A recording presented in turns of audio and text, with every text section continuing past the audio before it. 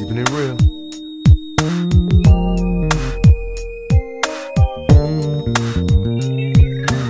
12-year-old Lucy Desberg is a natural problem solver. After the local homecoming queen shows up at her family's struggling drugstore with a beauty disaster that Lucy helps fix, Lucy has a long line of makeover customers for every school dance and bat mitzvah. But all the makeup tips in the world won't help her save the pharmacy. If only she can find a way to make the pharmacy the center of the town again, like a place where people want to spend time, like the old days. Lucy dreams up a solution that could resuscitate the family business and help the environment too. But will Lucy's family stop fighting long enough to listen to a 7th grader? So, Lisa, tell me all about your book. What's it called? My book is called My Life in Pink and Green. It's a tween novel. It's not quite YA, not quite, younger.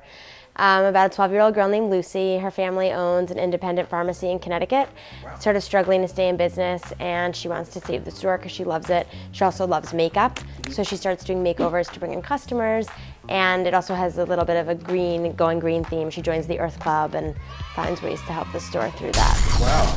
So now, Lisa, tell me about this main character. Like, what is she like? What's her name? All the kinds. Her name's Lucy. She's 12. She has a best friend named Sunny, and she's just like this very optimistic. What's Sunny like? Sunny is a great girl. Sunny's a nickname. Her real name is Sunita. She's an Indian character, and Lucy's like obsessed with her like Indian culture, and Lucy sort of wishes she had a big family like that because Lucy doesn't have a big family. Wow. But in any case, Lucy's really outgoing, and Sunny's more reserved, and then they both sort of get crushes. I'm just asking everyone I cross. I just want to be in somebody's book. That's okay. I like to write people in. Okay, right. Yeah. Jeff. Jeff Rivera.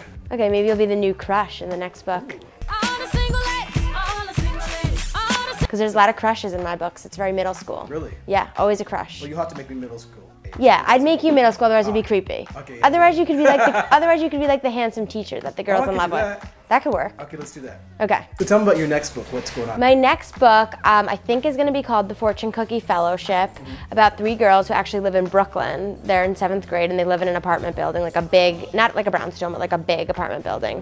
And it's a snow day, because you know that snow days are really rare in New York City, so like it's a huge deal when there's a snow day.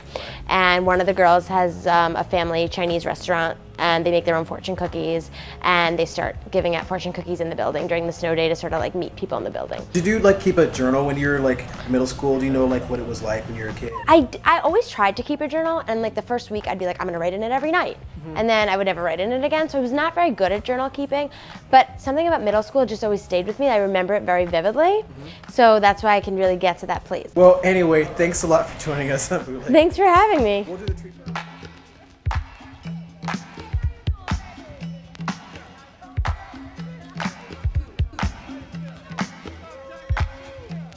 Why in the world should we pick up your book instead of the next Harry Potter or the next whatever? Because it is very